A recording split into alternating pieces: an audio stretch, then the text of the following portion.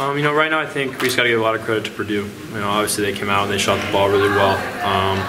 When you're playing against a team and they make 23s, it's going to be tough to be competitive and win. So, I got to give credit to them for how they played. I think we do have a team full of good character and a team that can really progress here. And I think just the goal now is to learn from the mistakes we're making. And I think we'll look back at the film tonight and just get a better feel for that. Where we let those shooters get open, but.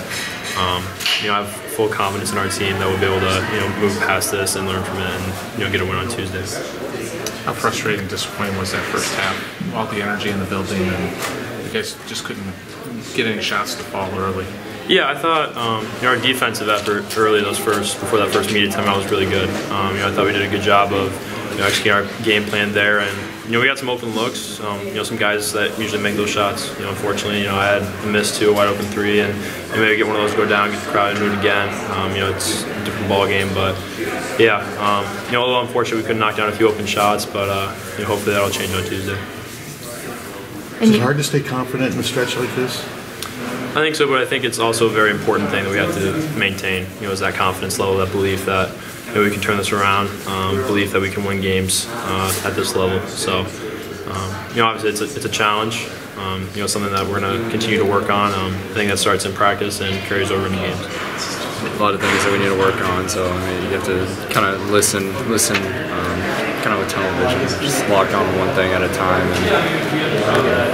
And as much as this feels like a low point, we were right at this point last year. I don't think we won at 7, but it's gonna take all entire morning program to get this turned around. We're not gonna keep stopping. We're not gonna stop working. That's none of the characteristics that we have as individuals. So we're just gonna try to get ready for Tuesday. Is that possible? I mean, you guys feel like you're close enough as a unit, especially on the floor, to make those improvements and play better, especially on the offensive end? Yeah, obviously it's difficult because obviously coming into the season we have high expectations from the outside, obviously, but also individually and inside the locker room. But it's tough not to dwell on obviously the last game, the game before that, games that we feel like we should win, and obviously we started out slow in the beginning of the season. At the end of the day, we just have to keep working. I know that I keep saying that, but that's just the attitude you have to have during adversity, is to keep working and look for the next day. So that's what we keep doing. It looks like you guys are really struggling in half court. The motion isn't moving the way it usually does, and then all of a sudden it's kind of somebody has to bail out a shot or rush a shot or something like that. What is it offensively? It's just keeping this team from executing it at a pretty good level. Right, yeah, I think you can give a lot of credit to the opposing teams. They're doing a good job, obviously, with me. Once I give up with the ball and I'm having a really tough time just getting it back in the first place and try to keep the motion offense working and flowing. So a lot of that has to do with the opposing teams, how they're playing, but can't use that excuse because last year we had Pete and they were all over Pete, and we were still ran motion offense to perfection towards the end of the year. So I guess we just have to look back at that and what we did well. Obviously, we've done it at certain periods of time this year, but we just haven't been able to do it consistently. They were physical, but it's nothing that we had seen before. So that wasn't, I don't think that changed the game, too much. You talked yesterday about this being a significant opportunity for you guys, and you guys weren't able to capitalize on it. Is that tough to, I guess, deal with? Yeah. I mean, anytime you lose a game, you're not going to be happy. It's always an opportunity. But they came out and they were the better team tonight. That's all there is to it. Fran says he sees improvement in you guys. Sometimes it's hard for maybe fans to see that when you're losing. Do you see progress being made on this team?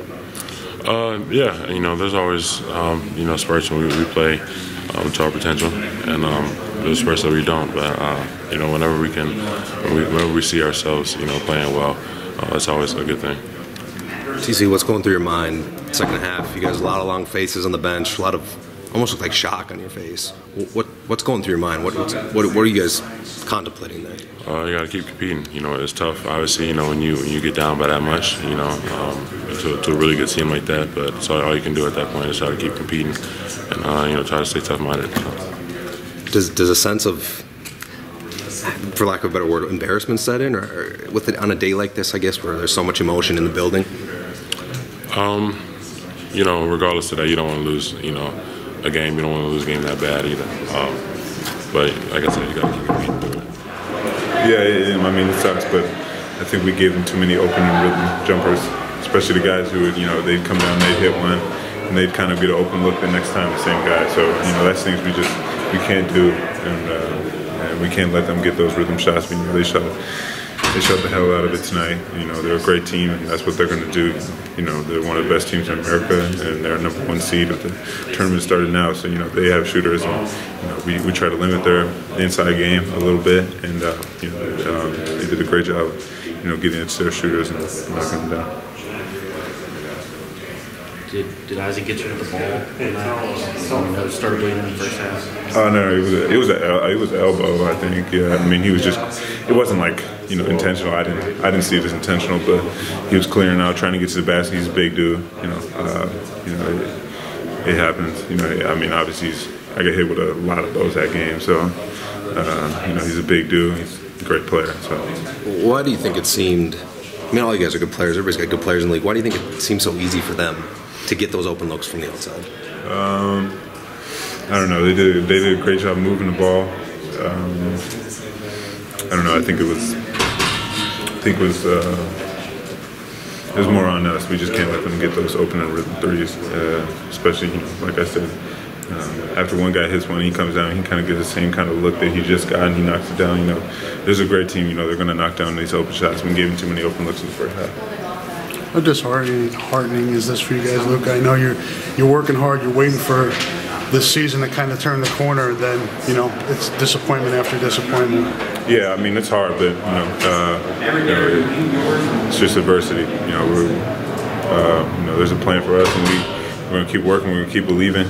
And you know, we took some positive steps in the second half, and we're going to learn from this. And you know, we're not going to quit. We're not going to bow down. It's not going to happen like that. We're not going out like that. So we're going to keep you know, trying to turn it around and get us some more momentum.